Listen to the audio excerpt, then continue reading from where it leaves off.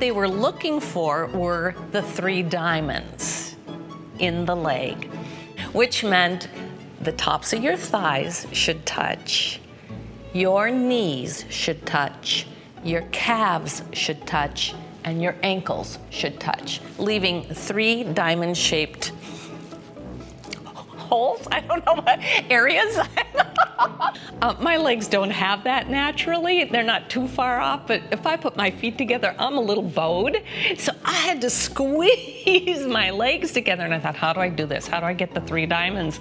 So you're pushing your knees together, and then you take a turn, and then you're pushing your knees together. And then I found if I put my one foot slightly in front of the other and then just squeezed my legs together, slightly bent my knees so they didn't see that they were bent, I had them.